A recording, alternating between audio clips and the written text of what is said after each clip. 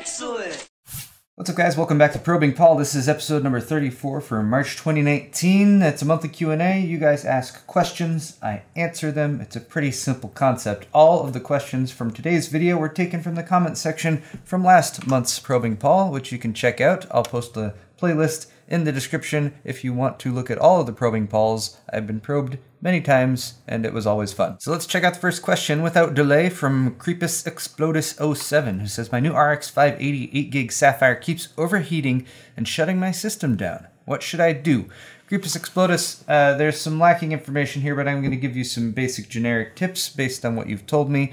An overheating graphics card is bad. It shouldn't do that, especially if you're not overclocking it yourself. So I would double check, make sure that all of your intakes for your case are clear, free of obstruction, don't have any dust in them or anything. Just make sure it's getting clear, fresh airflow. If that is okay, then you want to take the card itself out, double check the fans, make sure they're not clogged up, make sure you don't have a bunch of dust on the fin stacks themselves. If that still doesn't fix the problem, then you'll probably want to go into disassembling the card and make sure you have good contact between the cooler itself and the GPU, because that can lead to overheating. But when a graphics card overheats, it's probably going to downclock itself rather than just shutting your system down entirely. So that would maybe indicate that you might have a different problem than your graphics card itself. I would point towards the power supply. If you've got a shoddy power supply that's not able to deliver enough power, that could trigger one of the built-in protection systems from the power supply, and that would automatically shut off your system. So I would double check your power supply. That might be where the problem actually lies. Next question here is from Robert27. He says, should I get a Ryzen 5 2600 now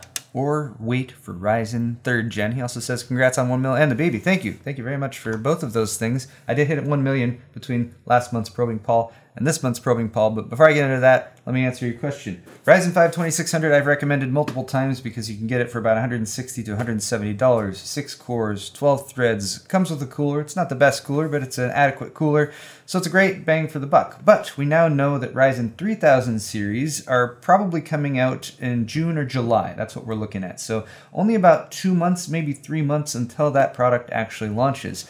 We're still speculating as to the performance, how many cores will be available on the different processors, but we have at least a reasonable idea of when it's going to launch. So whenever I get this specific question, especially if the new launch is relatively soon, my question to you is, what are you using right now? Is it adequate? Is it getting you by? Or is it actively hurting your ability to get work done and causing you massive frustration? If that's the case, then I'd say just upgrade now, because not only is this a good deal just on the face of it, but we are seeing some price drops that have been happening recently as well. On our live show on Tuesday, I mentioned the Ryzen 7 2700 coming down to $220. It has unfortunately bounced back up to $240. That's still a reasonably good deal, but I would keep an eye out in the next month to see if there's any really good deals on the existing Ryzen 2000 series processors, because they're still very good CPUs. I'll link to that one down in the video's description, by the way, but I guess the last thing to point out would be that if you do invest in a 2000 series CPU right now, according to everything we have learned, AM4 will still be the socket for the next gen 3000 series stuff that comes out in a couple months. So you could potentially upgrade the system that you build right now with the 2000 series processor to one of those 3000 series processors down the line. So that gives you a little bit more flexibility in your decision. Hopefully that information helps you out a little bit.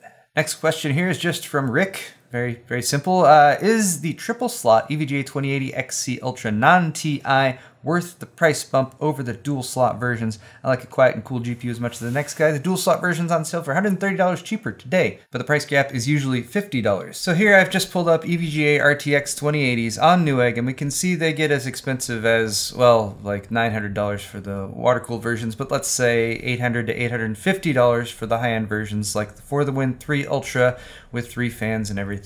The most inexpensive version is the RTX 2080 XC Gaming, and if you add that to the cart, you can see the current sale price, $720. So that's a pretty massive swing, like of $150 to $200 from this sort of more entry-level RTX 2080 up to the higher-end versions. And the thing you gotta bear in mind is we're really talking about a difference in clock speed. There's the manufacturer out-of-the-box clock speeds, and then there are the clock speeds that you might be able to get when you overclock yourself. My personal opinion is that there's usually a lot of headroom, especially on these aftermarket design cards, even if you're getting those lower end versions compared to the range that they sell with any given GPU like an RTX 2080. So my advice to you would be to not spend that amount, especially if you're talking about a price premium of $100 or more.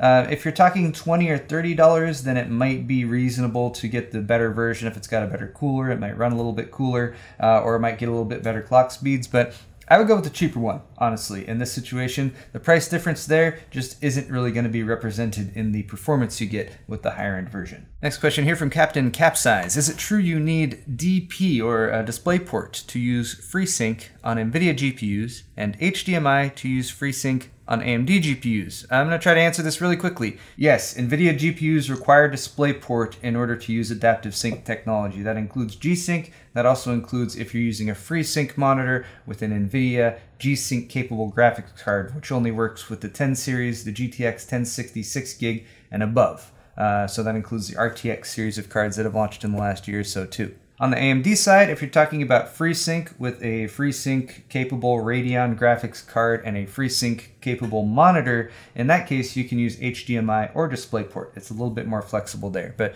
do bear in mind, especially if you're looking at FreeSync monitors and you have an NVIDIA graphics card, you should absolutely make sure it has a DisplayPort input. And if you guys want a little bit more on that, I'll link to this PC World article by Brad Sharkus down in the description, which has a little bit more details on FreeSync as well as using FreeSync monitors with G-Sync graphics cards. Next up is XT5's question. He says, thanks to finding this channel, I'm ready to embark on my first build. Excellent, XT5. That is like the goal of my channel. And he also says, congrats on 1 million. Thank you very much. I'm very happy about that. Probe, right now I'm leaning towards your most recent budget build with a Ryzen 3 2200G or Ryzen 5 2500G graphics card upgrade in the future. Will I need to buy a processor without integrated graphics when I upgrade to a discrete graphics card, or will the G work just as well? You do not have to upgrade your CPU. You can still keep that CPU, just add the discrete graphics card, and that will work just fine. That said, depending on the graphics card you upgrade to, I would seriously consider upgrading your CPU because the 2200G is a great bargain for about $90 to $100. It's a quad core, but it does not have simultaneous multi-threading, so it's 4 cores and 4 threads. You actually do get a bump up in CPU performance with the 2400G because it's 4 cores and 8 threads.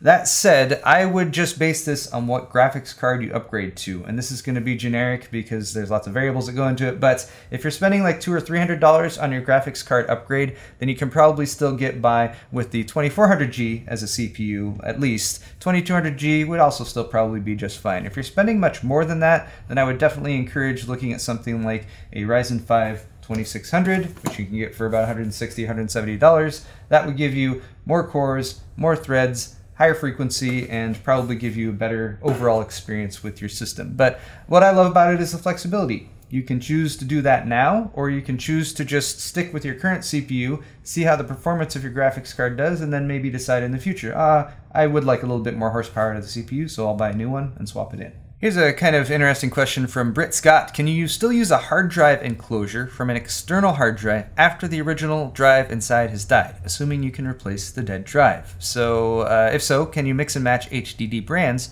to work with the original enclosure?